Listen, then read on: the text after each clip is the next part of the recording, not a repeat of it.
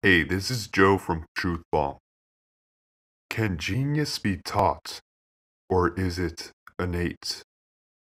Genius can in fact be developed. A person's intelligence does not have to remain at the same level throughout their whole life. It can be improved if they want it to be improved. Proof of this point can be found in the results of studying the art of critical thinking.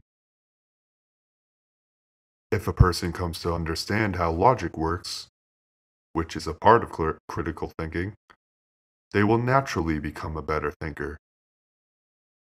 Understanding logic means gaining the ability to process information. It means asking the right questions in an effort to discover the truth about something. When you are developing logic skills, you are learning how to cut through false or weak arguments. And falsehood has certain hallmarks. You should look into methods of critical thinking.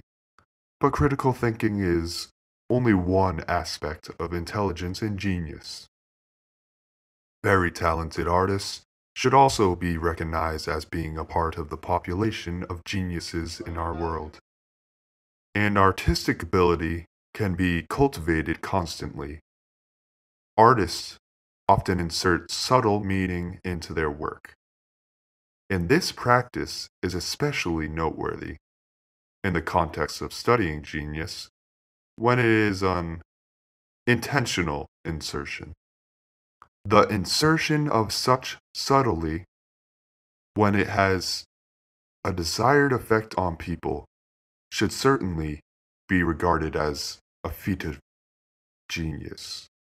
The mental power required to do these things can be continuously developed through certain activities and through certain lifestyles.